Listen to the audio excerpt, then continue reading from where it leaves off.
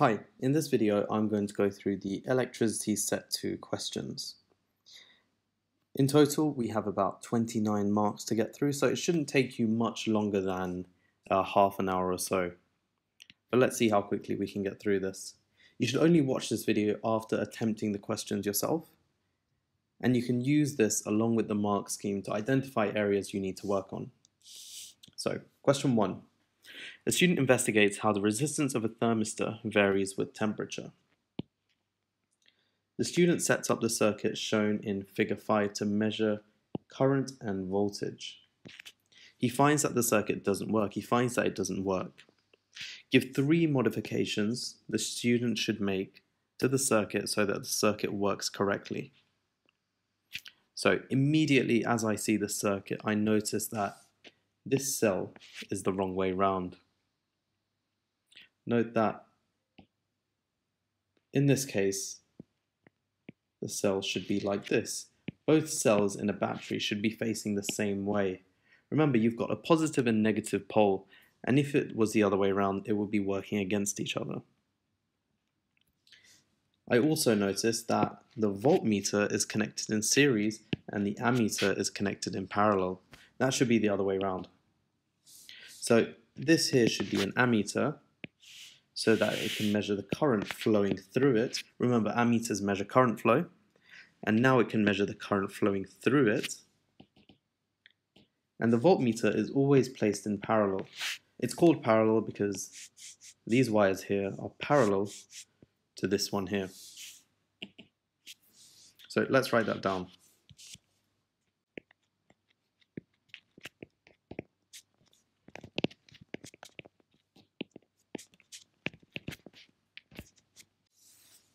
And that's it.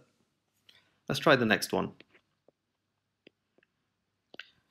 The student uses the equipment shown in figure 6 to measure the temperature of the thermistor. So now we're measuring the temperature of our device, of our thermistor. Give 1 reason for using a water bath. So when we heat something up, we often use a water bath, a sand bath, or an oil bath. And the reason for this is because it's easy to control the temperature of a water, oil, or sand bath, especially compared to when heating something in air.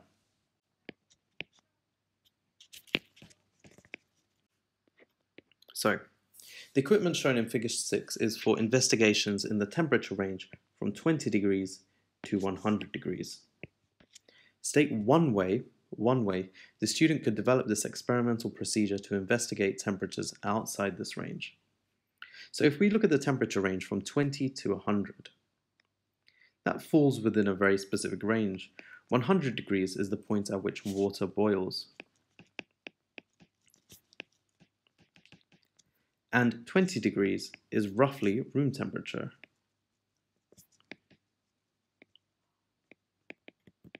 So if we want to investigate temperatures outside this range, so temperatures below 20 degrees and temperatures above 100 degrees, there are 2 things we could do.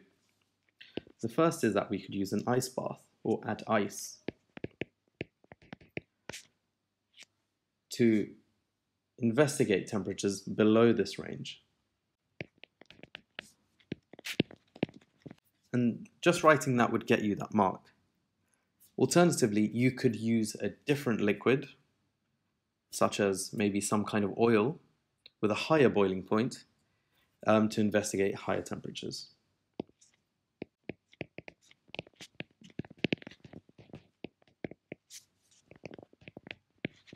But just writing one of these would be enough.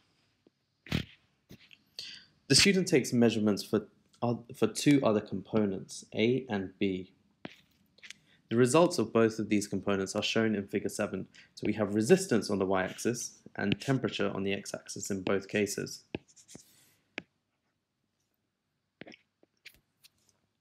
Compare and contrast how the resistances of component A and component B vary with temperature. So we can see that for component A, as temperature increases, the resistance decreases.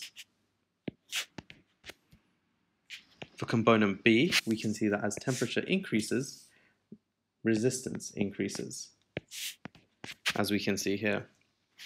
But it's not a directly proportional or linear relationship. So it's most effective to refer to the data in this case. In this case, two numbers stand out. We can see that after 60 degrees in component A, the temperature levels off. And we see something similar in component B. At 60 degrees again, temperature starts to, the resistance starts to climb.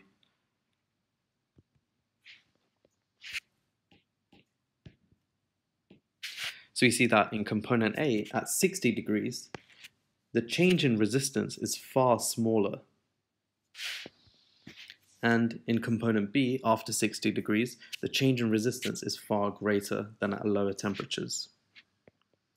So in component A, the resistance decreases as temperature increases up until 80 degrees. At this point, the change in resistance is barely noticeable.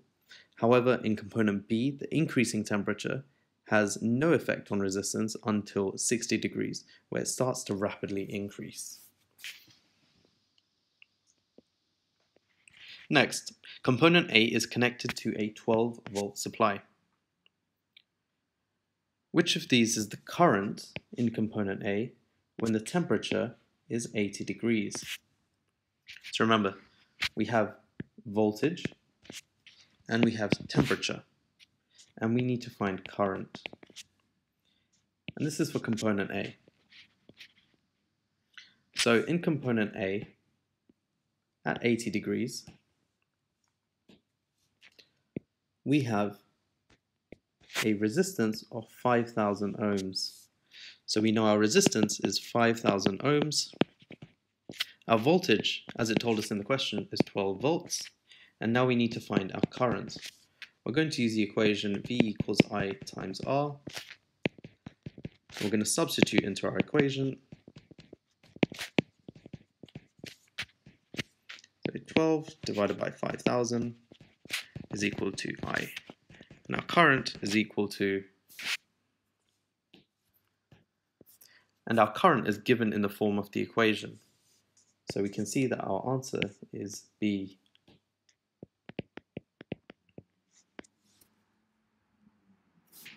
Let's move on to the next question. Question 2. Figure 23 shows an electric car connected to a battery charger. The car has a rechargeable battery to drive its motor.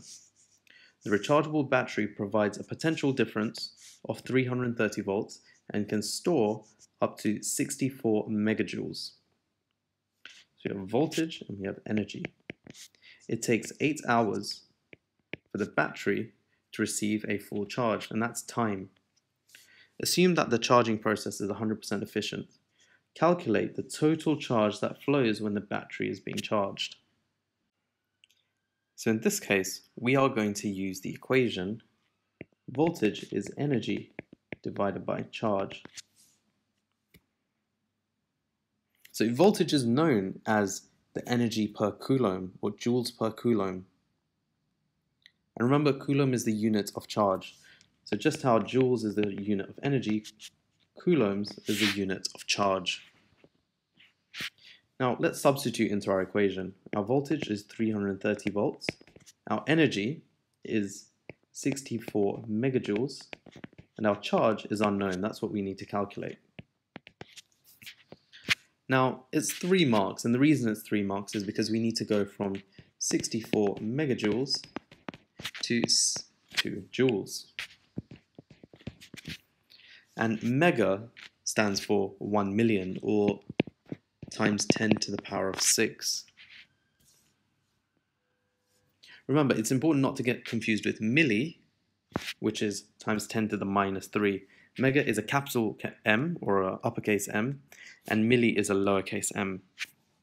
So 330 volts is equal to 64 times 10 to the power of 6 joules divided by Q. So now we can find that our charge is equal to 64 times 10 to the power of 6 divided by 330. And from this we can find that our charge is 190,000 coulombs. Next, we need to calculate the average charging current. Now the equation for current is, now the definition of current is the rate of flow of charge. So essentially, it's how much charge flows each second. So our equation is I equals Q divided by T. Now let's again substitute into our equation. Our I is unknown, Q is 190,000, and T is 8 hours. Once again, this question is 3 marks. And that's because we need to convert from 8 hours into seconds. Now you know that to go from 8 hours to minutes, we'd need to multiply by 60 because we have 60 minutes in 1 hour. But then to go to seconds, we need to multiply by 60 again because there's 60 seconds in 1 minute. So that's all we need to do. It's 190,000, 8 times 60 times 60, or essentially 8 times 3,600. When we put this into our calculator, we'll get an answer of 6.6 amps.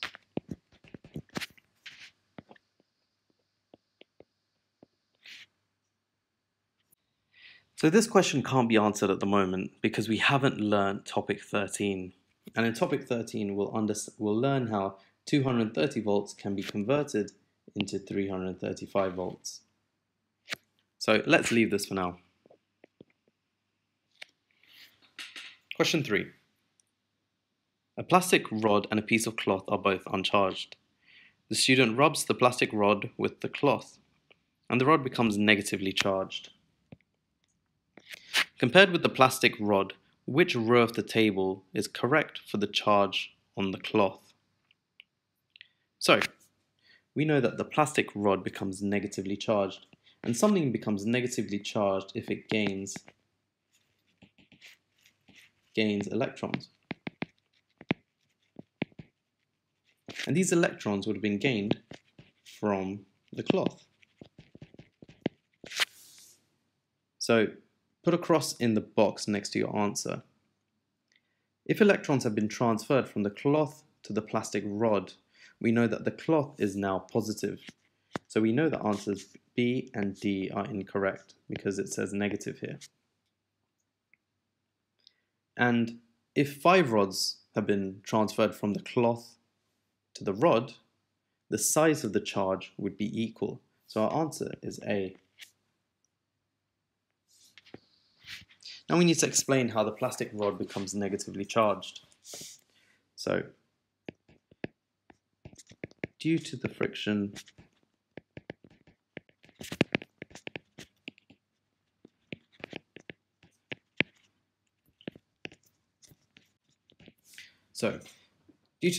between the rod and the cloth, negatively charged electrons are transferred from the cloth to the rod.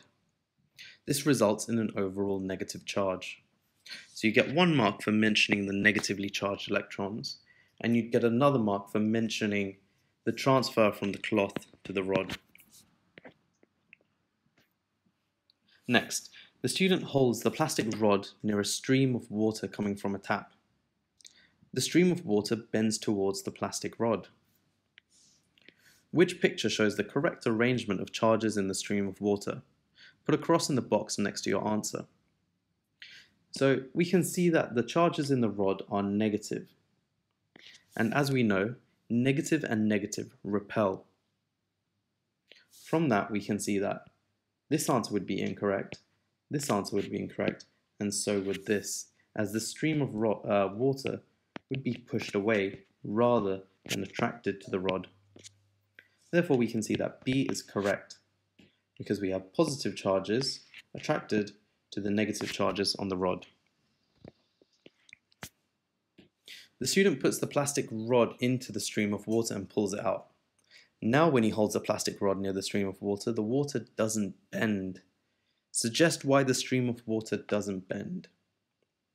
So, if it isn't attracted to the rod, that means the rod is no longer charged. The rod can no longer induce a charge on this stream of water.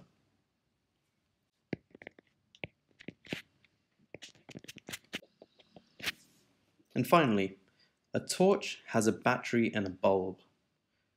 The current in the circuit is 0.08 amps. Calculate the amount of charge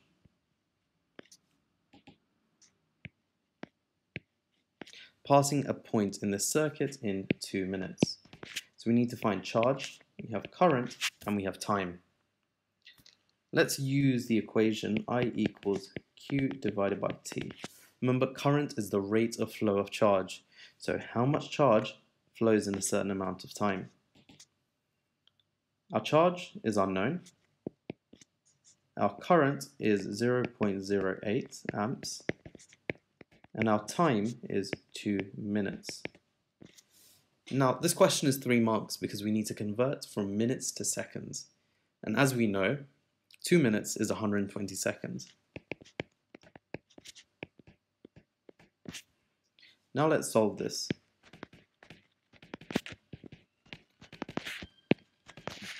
And when we put this in our calculator, we get an answer of 9.6 coulombs.